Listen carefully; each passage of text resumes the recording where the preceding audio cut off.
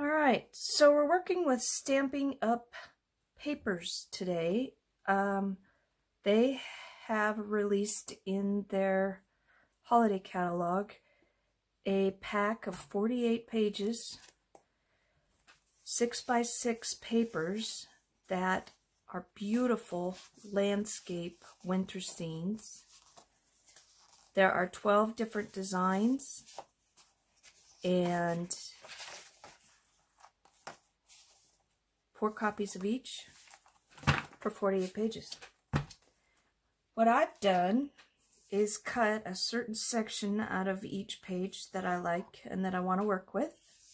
We're going to be making some of these type of cards, matchbook style or upside down matchbook. And what I did was take an 8.5 by 11 piece of paper, cut it lengthways this way, in half. So it's 4 1/4 by 11. And we're going to cut that down just a little bit based on that. So we're going to start here by cutting. I think I'm going to use this one, which is this style on this card. And we're going to cut that paper as close to the top as we possibly can. Now this die, as you can see, has little notches that are at about, well, they're a nice even dimension. I also like to use these grid lines. And we're going to push that up as far as we can to the top, and we're going to kind of center it in there. And use a little bit of washi tape here. Tape that down. And I'm going to step away. I'll be back in a minute. I'm going to use the big shot. Okay, so like I said,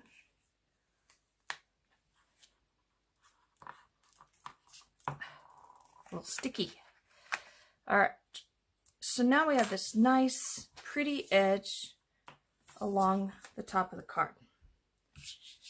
Now we're going to score this paper like this one is scored. We're going to score it at 2 inches. And I want this middle section of the card here to be 5 inches. So 2 plus 5 is 7. And there we go. Nice and simple. Put this away. And I like to make sure everything lines up real nice, because sometimes when you score, it doesn't always work as nice as you would like it to. There, nice even edge. All right, so now we have the body of the card made. Now we have to put on the paper, which is still pretty easy. We're going to use this pine cone one. I tried to, and that's going to go up there, get cut at a curve, and the rest of it's going to go down here. Now we need about 4 inches is what's left on this bottom section. So we need that 4 inches for sure, but we can cut down a little bit more into that section. So what I like to do, this is the easiest way for me to get it correct, is line that up on a straight grid. Now what we're going to use this time is just a straight die cut so that we can cut that curve the same, and we'll flip it around so it's the same as the other one just to make sure. So here we are.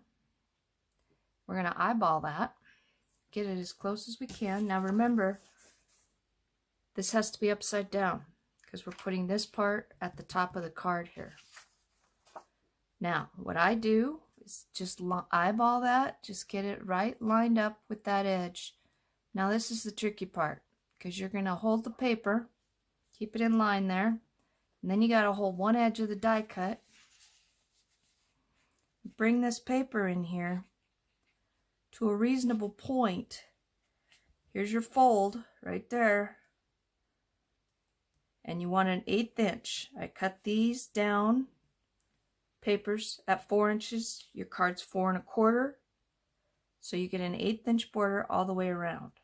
We're going to have extra paper to work with. Remember, this is 6 inches, but we only need the 2 here. A little less than 2 here because we cut off a section. But you don't want to get it too close. Now I can still kind of see my dot off to the side here. It's pretty light, but I can see it. Get my paper square with that line as well. So we're an 1/8. Get this on here, and now we just washi tape that down here.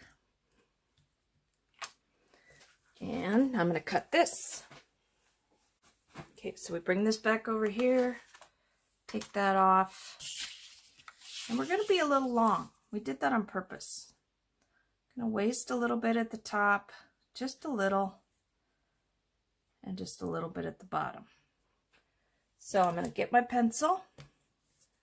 Now I am going to mark on the fold line, and when I go to the cutter, I'm going to take off that 1/4 inch, or 1/8 of an inch, excuse me. So I got that all lined up right there, nice curve. And now when I go to put this on here, I got a nice 1/8 inch border all the way around there. So we're going to go ahead and do that right now. Get out your snail.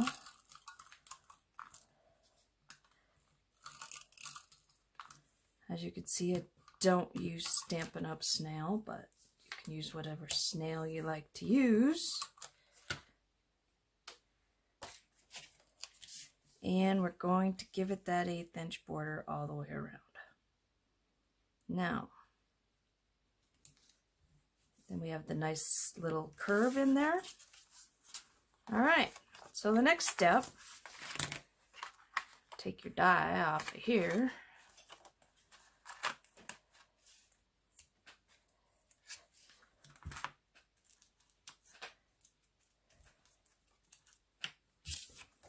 Is we're going to lose some of that, or we're going to lose some of the bottom, however you want to do this. So we're going to kind of look at it here. I kind of like the fact that, ooh, I can't cut too much off here. Okay, that looks pretty good right there, just like that. So we are going to again mark this paper at the fold,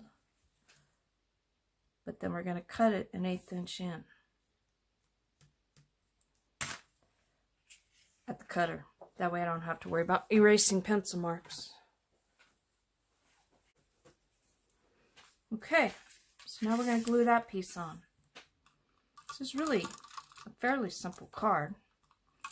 That curve is probably the trickiest part. I'm kind of particular about how I put on my snail. I like it to be close to the edge so that your edges aren't peeling up. And then I grab in the middle. I'm not getting my fingers all sticky. Now, the next thing we're going to do, we're going to be a little long here. Ooh. That being said, kind of messed up a little bit. Because what I'm going to have to do here is trim that off. And now my sticky isn't there.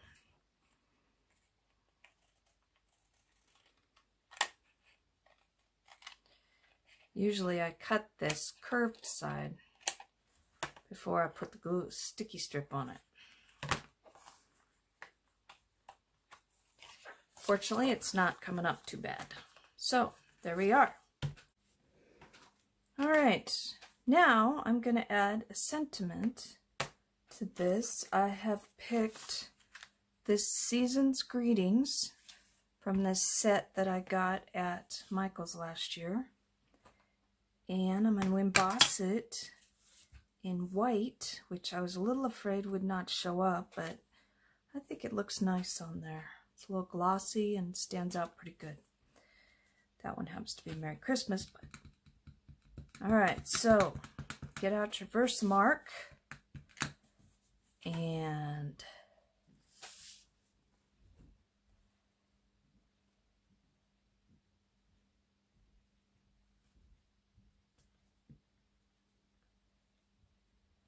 stamp on there.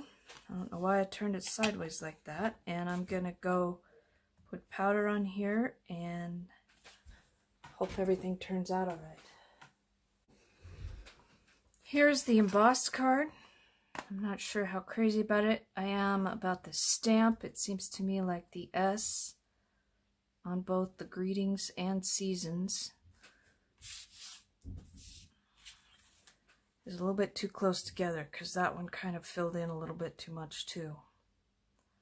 So I'm not quite sure how I feel about that. So all that's left now is to embellish.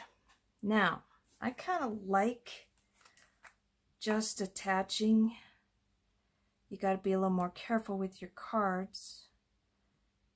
I could have used some double-sided tape, but instead I just decided I would use glue.